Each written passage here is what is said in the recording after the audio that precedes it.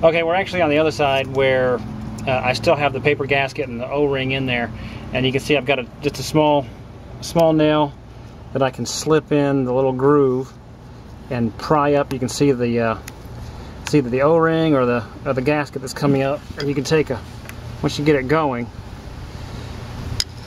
take a common screwdriver and see if you can slip it in right underneath it.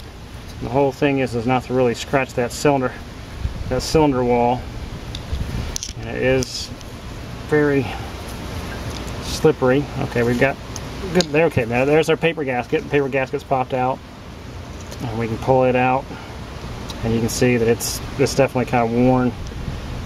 And then same thing with the rubber O-ring. This should be a little bit easier, just because when that gasket's in there, it's really tight. Okay, so there's the old O-ring, and that's how we get it.